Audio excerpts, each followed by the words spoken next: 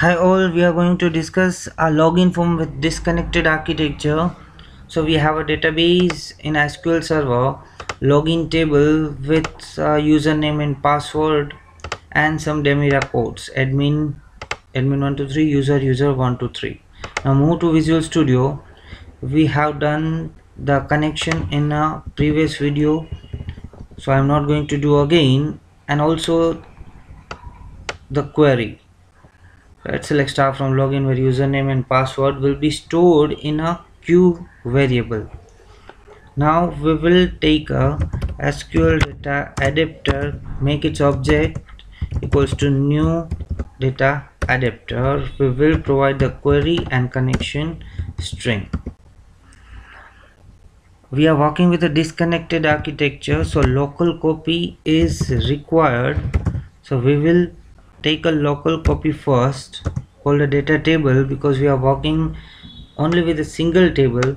That's why data table is a better option. Create its object equals to new data table. Now adapter will use its method called fill to fill the records to data table.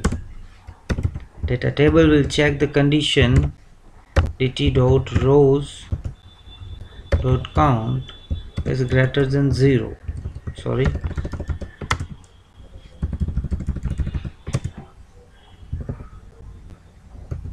Count greater than 0. Then give a message box dot show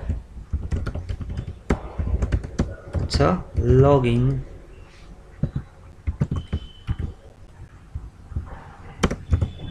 else login failed. Now you can run your application, but before that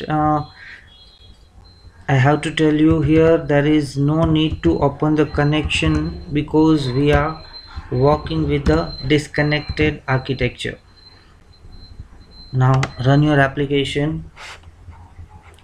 I'm going to enter a true record first, admin 123 login, and put another record that is false, login failed. Thanks for watching. If you liked it, please subscribe.